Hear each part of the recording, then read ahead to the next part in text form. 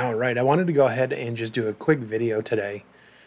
Just looking at a new update from Radiodity, and I've also noticed this on a couple other locations on the web, where Xiegu or Xiegu is putting out a new amplifier, a new 100-watt amplifier called the GPA 100. Now, one thing I noticed is with this amplifier, it's not even in pre-order yet. It's just sign up to get notified. A couple other sites do have it in a pre-order status. The one I saw was in Europe. They had it for 599 euros. So probably looking in the 650, closer to $700 range in US dollars. So a couple things that I really wanted to go ahead and look at with this amplifier is I'm going to compare it to the other Xiegu amplifier, which is the 125. That one is actually going to be something that's a little bit interesting. Let me go ahead and pull that one up here real quick. We're going to go back into their site and right here.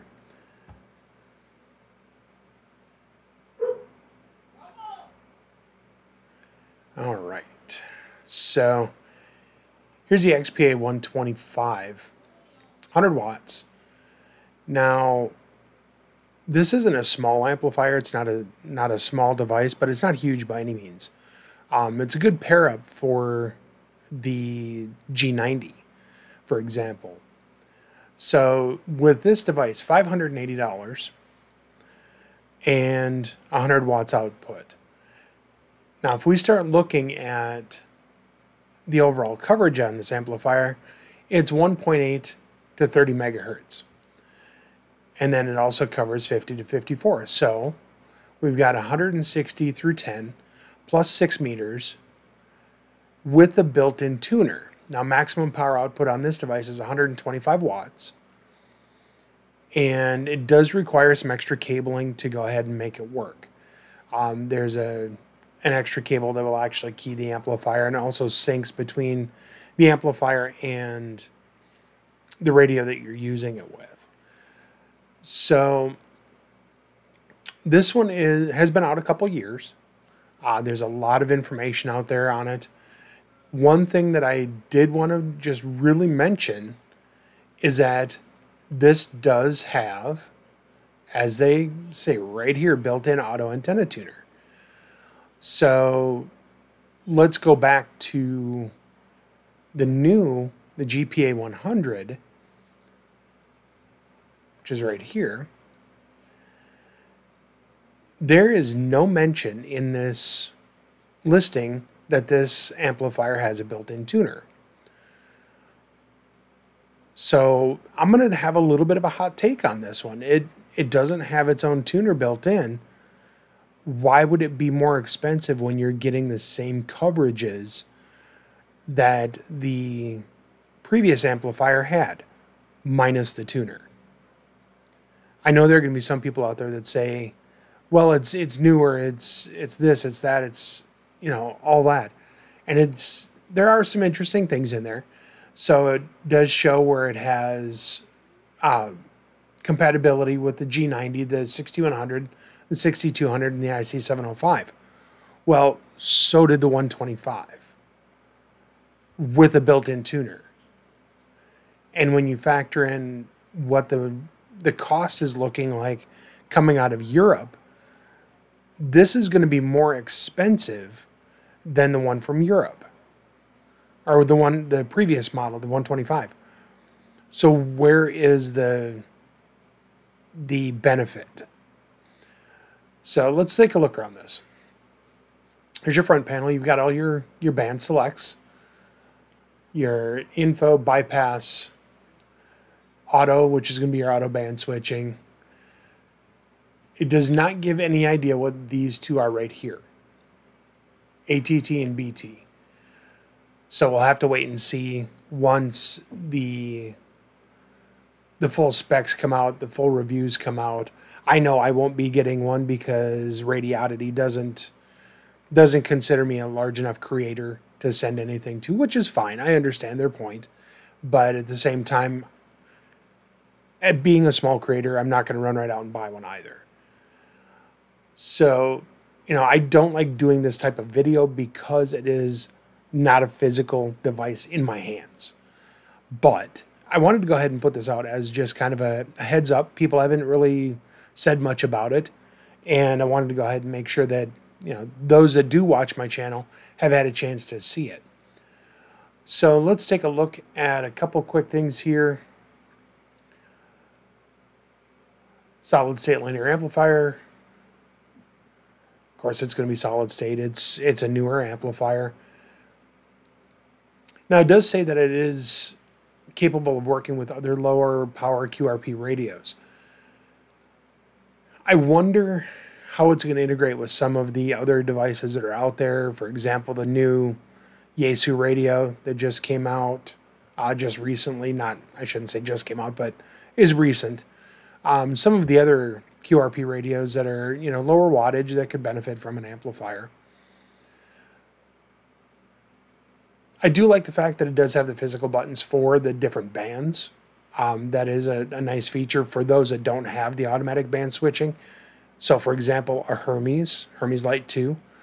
This would be great to go ahead and have as an option for that.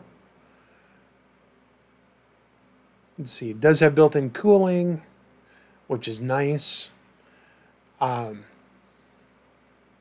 I'm not seeing a lot it's different other than the loss of the antenna tuner. So as we look down through here, 25 amps maximum draw on power. You've got 100 watts on anything below 10 meters and below. And then on 6 meters, you're at 80 watts. So it does have a little bit of attenuation in the 6 meter band. Is that a negative? Not really. Between 80 watts and 80 watts and 100 watts, there's not going to be a lot of difference in an S unit reading. So you're not going to see it on the other end.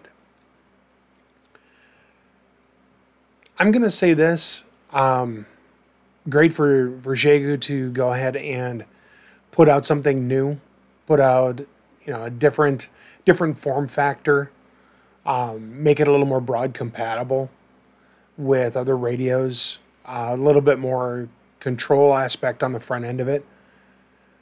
For someone who does use their devices, which I do have a 106, I've had a G90, I've had an X6100, I've had an X5105.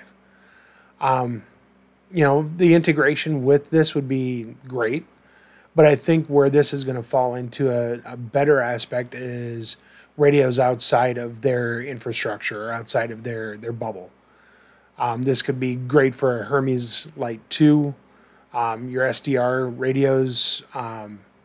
Depending on what the trigger wattage is, that's not really covered in the information here. It does say that they're compatible with QRP radios, so that's going to tell me 5 watts and under is going to trigger this, but it doesn't say how low it will go. So that is a bit of a bummer that they haven't specified that. I'm sure we'll be hearing more as it gets closer to release, but it is something that I wish they would have specified that in the documentation initially. So anyway, Radioddity.com has it available. Your usual sources online have also got either pre-order, or there's one site out of Europe that claims to have them in stock, but the price is just astronomical, and I think it's an overinflated price. So we'll go ahead and call it there. You guys can take a look at it. We'll go ahead and just do a quick walk around. There's another shot of the front. Back end has got your antenna port, your radio port. It is using power poles. It does look like it has a few extra connectors on the back. You have your ground lug. You've got 2 accessory ports, your ALC port. Looks like there is a key port, which it doesn't really say anything additional about that. And then this port right here, which there's no extra views to be able to see what it says. There it is compared to a G90, which it's slightly larger than the G90 is, obviously. And we're back around to the regular views. So anyway, we'll go ahead and call it there. And I just appreciate all you guys for watching. If you guys found something entertaining or informational, I'll go ahead and hit subscribe and come along for the journey. And I'm hoping to get more videos out. It's been an interesting summer with a lot going on, so I do apologize for not getting more content out, but we'll be working on that in the near future. For now, we'll say 7 threes. Thanks for watching.